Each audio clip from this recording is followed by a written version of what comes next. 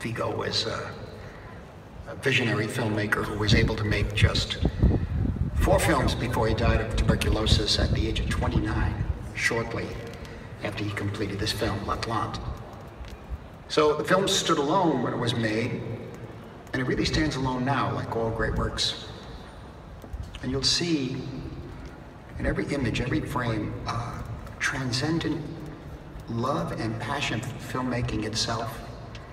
And it's kind of represented or echoed in the love and passion between the husband and wife, played by Jean Vigo and Dita Porlo.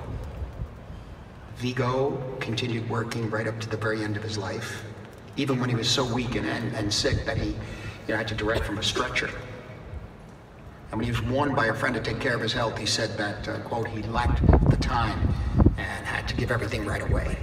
L'Atlante now has an almost mythical reputation in world cinema, but when it was first released in 1933, it was treated very badly, deplorably, in fact, including over 20 minutes was cut from the film.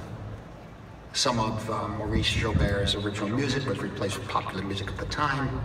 Even the title was changed. So over the years, there have been attempts to restore the missing footage and honor Vigo's intentions, but the picture was always poorly received by audiences. However, in 1962, L'Atlante appeared on Sight and Sound's list of the 10 greatest films of all time. And people paid attention, and it is now considered, with really good reason, it's a real peak in the art of cinema. This 4K restoration was done at l'Immagine di Trovata in Bologna in Paris, using vintage prints, previous photochemical restorations and negatives.